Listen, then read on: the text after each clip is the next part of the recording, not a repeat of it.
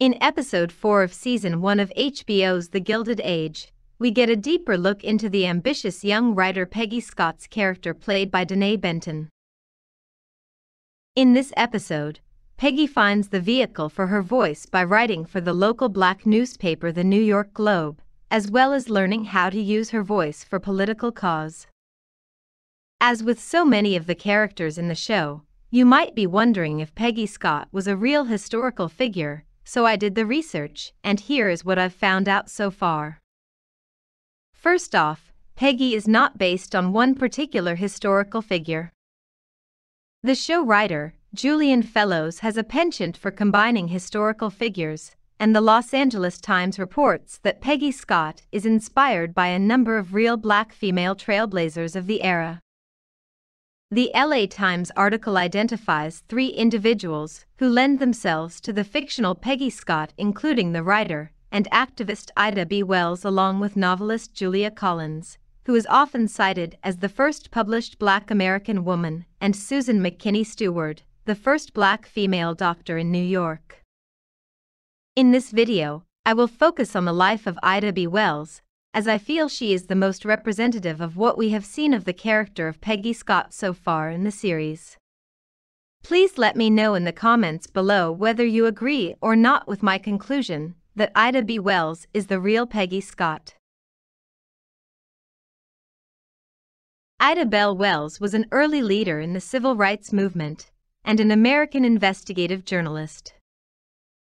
She was one of the National Association for the Advancement of Colored People's founders. Ida B. Wells undoubtedly became America's most recognized black woman during the course of her lifetime, committed to battling racism and brutality, as well as the fight for African American equality and women's rights. Ida was born into slavery during the Civil War in Holly Springs, Mississippi on July 16, 1862, and was freed shortly thereafter by the Emancipation Proclamation of 1863. She was educated while enrolled in the historically black liberal arts college, Rust College in Holly Springs. But tragedy struck, and when Ida was only 16 years old, both of her parents and an infant brother died of yellow fever. Ida suddenly found herself the head of her family. To keep her younger siblings together as a family, she found work as a teacher in a black elementary school in the country near Holly Springs. She also maintained her education, taught Sunday school, and cooked, washed, and ironed for the family. 3 years later, Ida and her 2 younger sisters relocated 50 miles south to Memphis, Tennessee to live with their aunt, and where Ida continued to teach. At age 21, despite her having bought a first-class ticket, Ida clashed with a white train conductor who ordered her to move from the ladies' car to a section designated for black passengers. In true fighting spirit, Ida fastened her teeth on the back of his hand in refusal when the conductor tried to forcibly move her. Ida sued after being ejected from the train and won the case, though the decision was later reversed in court.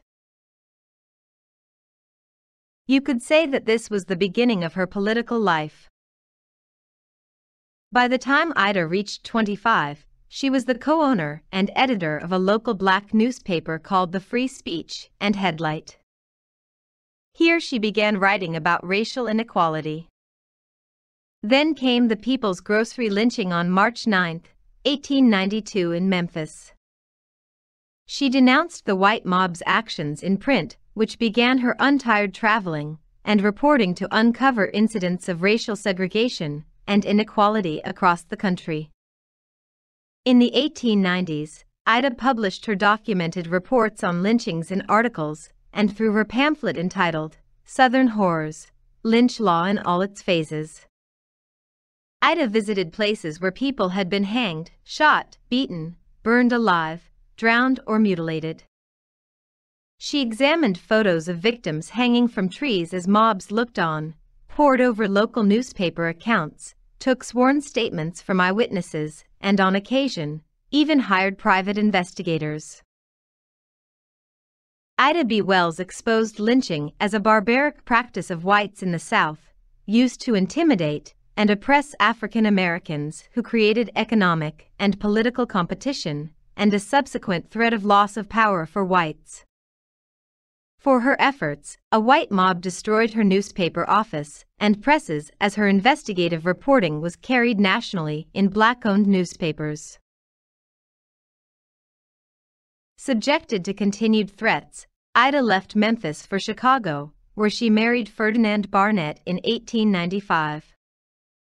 Even as she had a family, Ida continued her work by writing, speaking, and organizing for civil rights.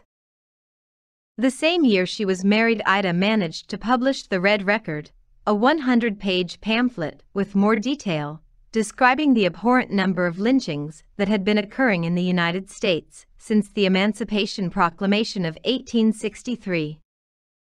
She also took up the battle of the women's movement in the early 20th century.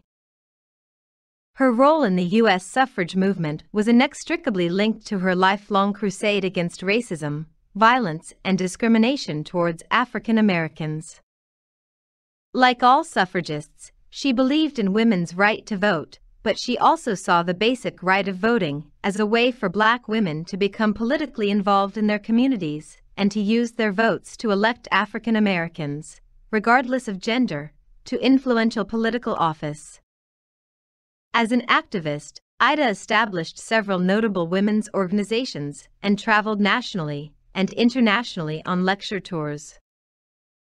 Ida was outspoken regarding her beliefs as a Black female activist and faced regular public disapproval, sometimes including from other leaders within the civil rights movement and the women's suffrage movement. Skip ahead to World War I, where the U.S. government placed Ida under surveillance, labeling her a dangerous race agitator. Nothing could ever stop this fierce and feisty woman. She defied the governmental threat and continued her activism and political writings until her death from kidney failure in Chicago at the age of 68 on March 25, 1931. She is buried in Oakwood Cemetery on Chicago's South Side.